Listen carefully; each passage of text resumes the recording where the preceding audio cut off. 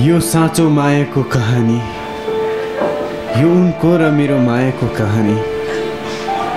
उनी हरेक साँझ एकान्त अनि सुनसान बाटोबाट ट्युसन पढेर आफ्नो घरसम्म जान्थिन् र मलाई एकान्त अनि सुनसान ठाउँ एकदमै मन पर्थ्यो र म सधैँ जसो एकान्त सुनसान ठाउँमा जाने गर्थेँ। र एक दिनको कुरा हो, मैले पहिलो पल्ट उनलाई देखेँ। फरफर आएको कालो केस अनि गाजलो ठुला ठुला आँखा, मन्द मुस्कान अनि हल्का मुस्कुराहट। मयूरको जस्तो चाल उनको त्यो देखेर म त हेरेको हेरे भएँ। मलाई उनी धेरै राम्रो लाग्न थाल्यो र सोच्न थालेँ, कतै उनी त होइन मेरो सपनामा आउने मेरो परी। उनी टाढासम्म जाँदासम्म मैले उनलाई हेरिरहेँ। उनी कानमा इयरफोन लगाएर गीत सुन्दै गइरहन्। आँखाले भ्याउने बेलासम्म मैले उनलाई हेरिरहेँ।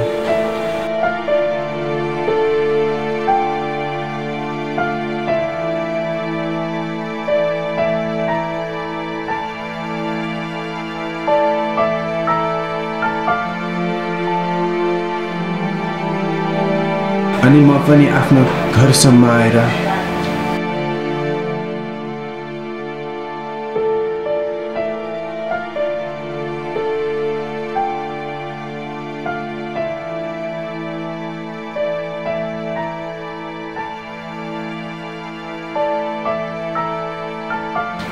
आफ्नो ओछ्यानमा पल्टिएर सोच्न थालेँ।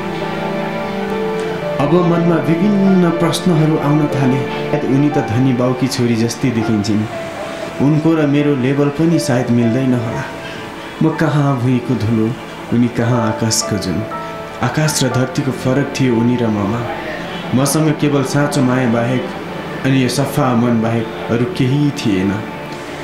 धनले गरिब भए पनि म मनले धेरै धनी थिएँ। संसारका सारा खुसी दिन नसकुला, उनी हिँड्ने हर कदममा फुलको बर्सात त गर्न नसकुला, तर उनी हिँड्ने बाटोमा काँडा छ भने म अवश्य पन्छाउने छु। उनी हिँड्ने बाटोमा केही अवरोध अनि बाचा अर्चन आए म त्यसको सामना अवश्य गर्नेछु। म यस्तै सोच्दा सोच्दै भुसुक्क निदाएछु।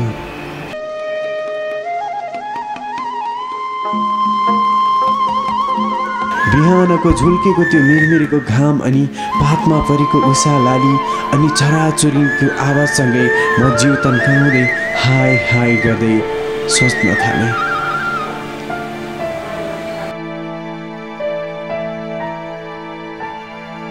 ओहो, म त हिजो केही नखाई भोकै पो निदाएछु।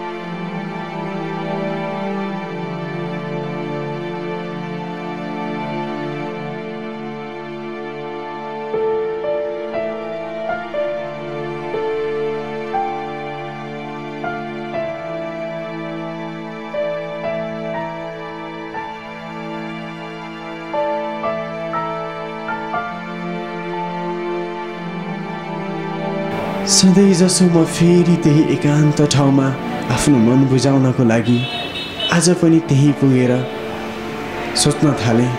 उनी कतिखेर आउँछिन् भनेर लुकेर हेर्न थालेँ। दायाँ बायाँ गर्दै उनलाई लुकेर हेर्न थालेँ। उनी आइन् हिजोको जसरी मैले उनलाई लुकेर हेरिरहेँ।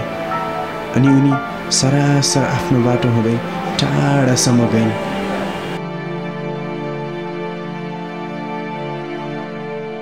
अनि म पनि उनलाई हेर्दै हेर्दै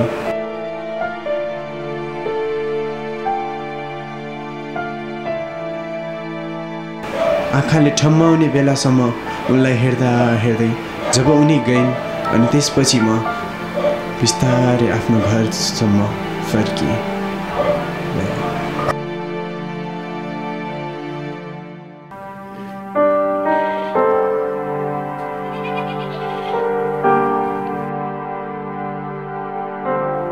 सन्देश सन्देश एकछिन बाहिर आइज न।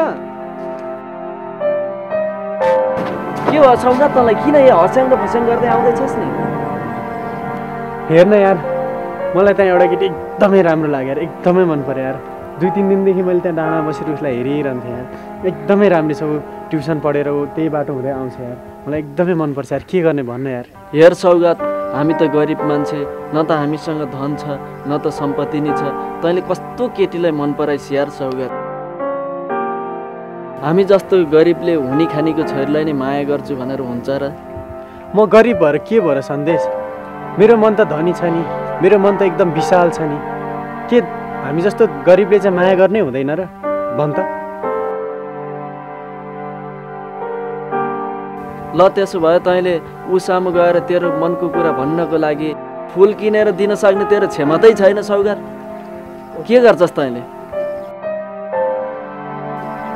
त्यसो भए सुन्न, मसँग एउटा कला छ होइन, म त्यो कला सबैलाई देखाउँछु, सबैलाई सुनाउँछु होइन।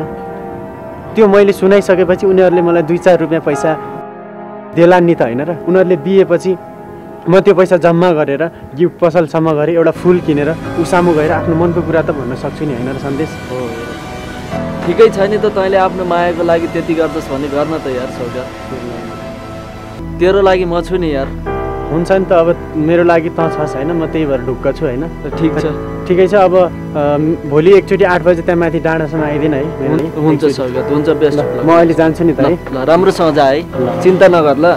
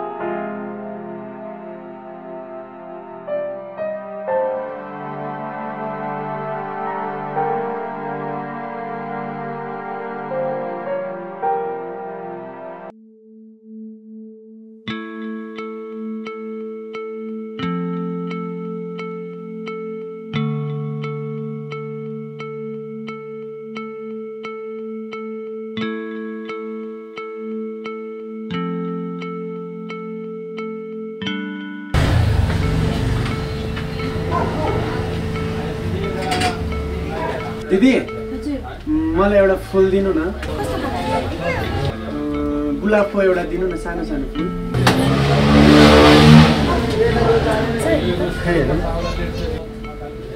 हुन्छ दिदी यत्रै भए पनि हुन्छ अनि कति दिदी यसको पैसा 30 रुपैयाँ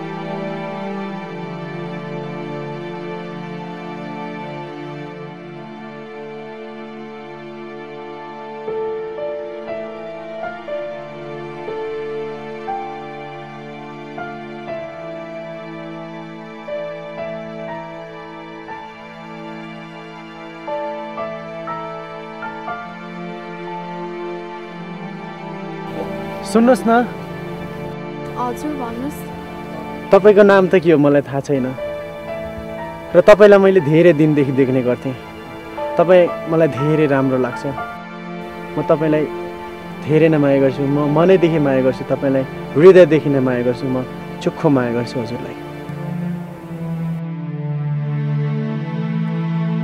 के सोचेको तैँले आफूलाई जब 2 कौडीको औकात नहुने केटाले मलाई प्रेम प्रस्ताव राख्ने तँसँग मलाई खुसी दिन के छ च्यात्तेको टी सर्ट र च्यात्तेको चप्पल लाउने खाते हो मलाई प्रेम प्रस्ताव राख्छ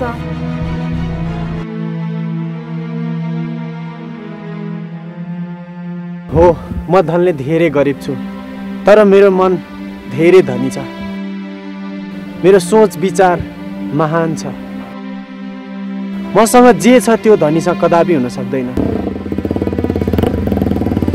अहिले मेरो मायालाई अस्वीकार गर्नुभयो लत्ताउनु भयो तर एक दिन बुझ्नुहुन्छ मेरो मायालाई र मेरो माया सम्झेर एक दिन अवश्य रुनुहुन्छ र एक दिन अवश्य पछुताउनुहुन्छ प्लिज अन्तिमचोटि भन्दैछु मेरो मायालाई बुझ्ने कोसिस गर्नुहोस् धेरै माया गर्छु तपाईँ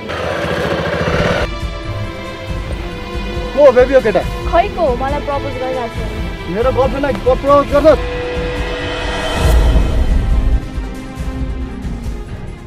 ओ तँलाई अबदेखि मेरो गर्लफ्रेन्डलाई जिस्का त तँलाई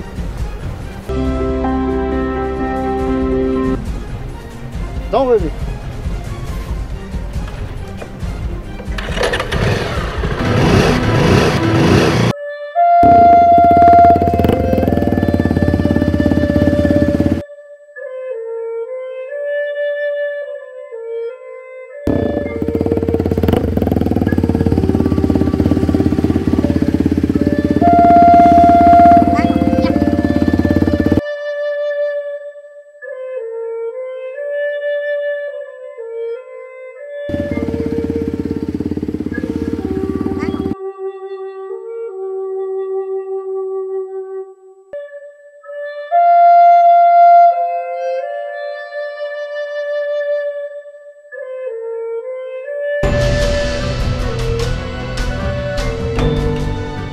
के भयो सौगात तँलाई किन कसले के गर तँलाई हातभरि छोटै चोट लाएर हिँडेछस् त मुसा भएर हात्तीको सङ्गत कहिले गर्न नहुने रहेछ यार हामी गरिबले माया गर्नु नै पाप रहेछ हामी गरिबले ठुला ठुला सपना देख्नु नै बेकार रहेछ यार उसको अरू नै कोही रहेछ यार मैले उसलाई दिएको फुल उसले चुडेर मलाई फालिदिए मेरो प्रेम प्रस्ताव अस्वीकार गरिदिए यार तँलाई मैले पहिला नै भनेको थिएँ नि सौगात ऊ कहाँ आकाशको जुन हामी कहाँ धरतीको धुलो भइगयो छोड्दै सब म छु नि तेरो लागि त नर त फिर नगर सौगात म छु त चिन्ता नगर है सौगात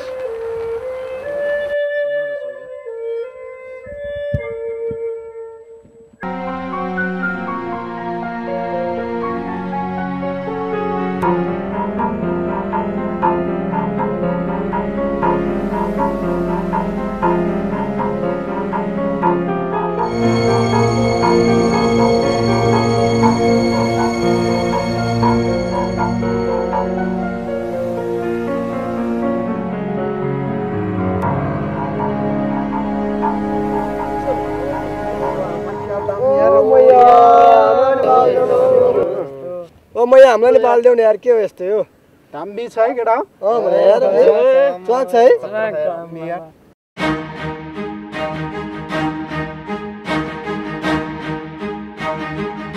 केटा हो हिजो केटी आज नै आउँछ यो लगेर बाटो छैन है आज है भाइहरू है बाटो छैन है केटा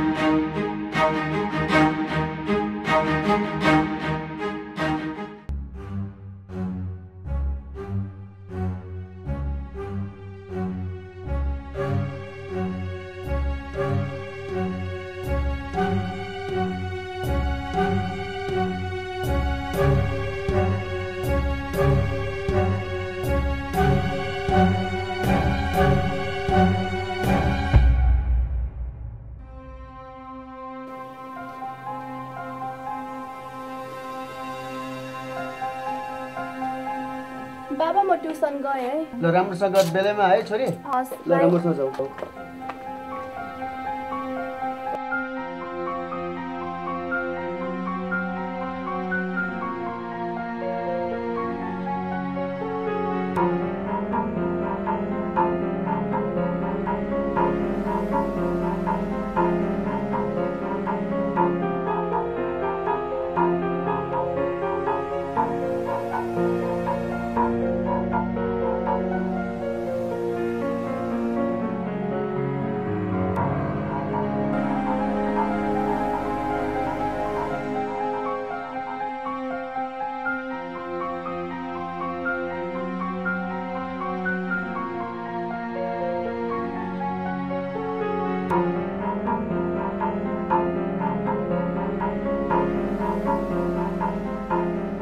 के हो म यहाँ आजकल भाउ दिन नि छोड्यौ के हो हामीलाई त हेर्दा नि हेर्दैनौ अस्ति नि भाउ खोज्यौ के हो म यहाँ तिम्रो पारा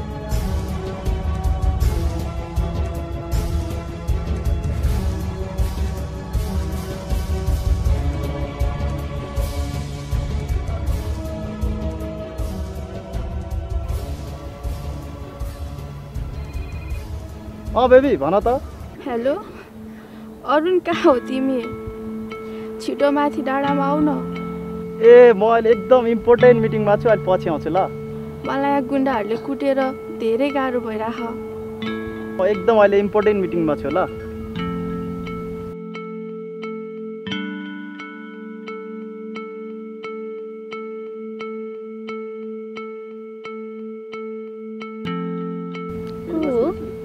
साथी हो। साथीलाई पनि कस्तो बेबी भनेको त नि।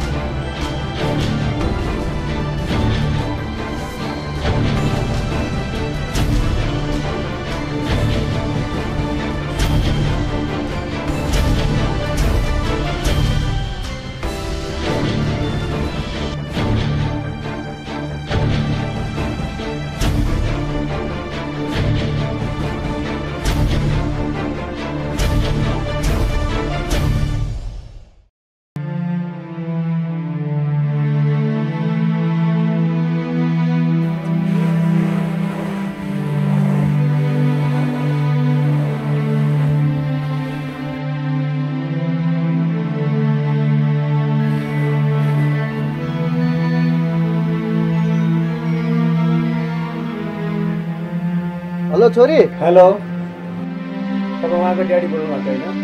हजुर हजुर। यहाँ छिट्टै आउनु है मेडिकलमा। तपाईँको छोरी यहाँ माथिको मेडिकलमा छ। के भएर छोरीलाई? एकदम मर्चेन्ट अवस्थामा छ है, छिट्टै आइदिनुहोस् है।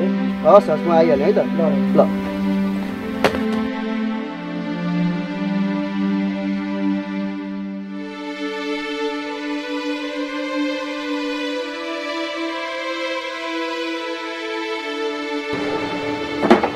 छोरी, छोरी के भयो?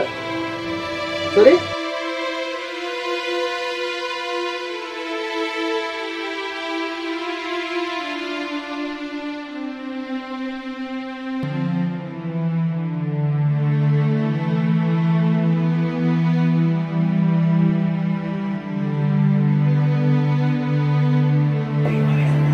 के भयो? छोरी एकजना बाबुले फोन गर्नुभएको थियो, हजुरको छोरी बिराएको छ, इमर्जेन्सी छ, हस्पिटलमाथि हस्पिटल आउनु भने म छिट्टो कुदिहालेँ। के भएको हो र?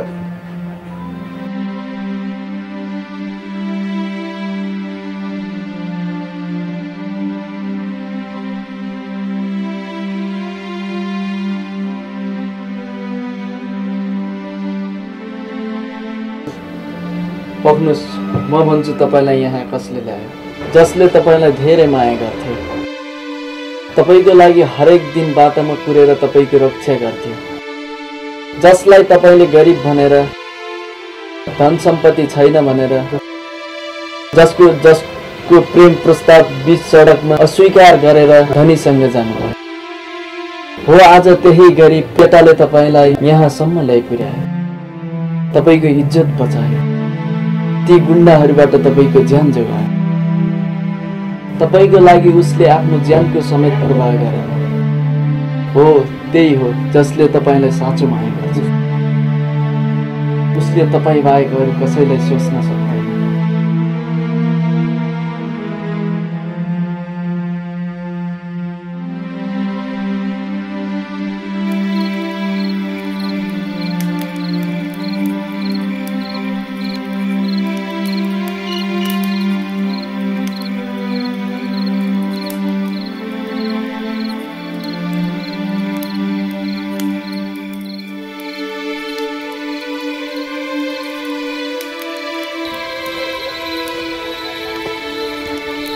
सरी, मैले हजुरको जोखो मायालाई चिन्न सकिनँ।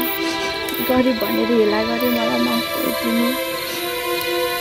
संसारमा मायाभन्दा ठुलो अरू केही होइन रहेछ। मैले हजुरलाई धेरै घृणा गरेँ, मलाई माफ गरिदिनु। सरी।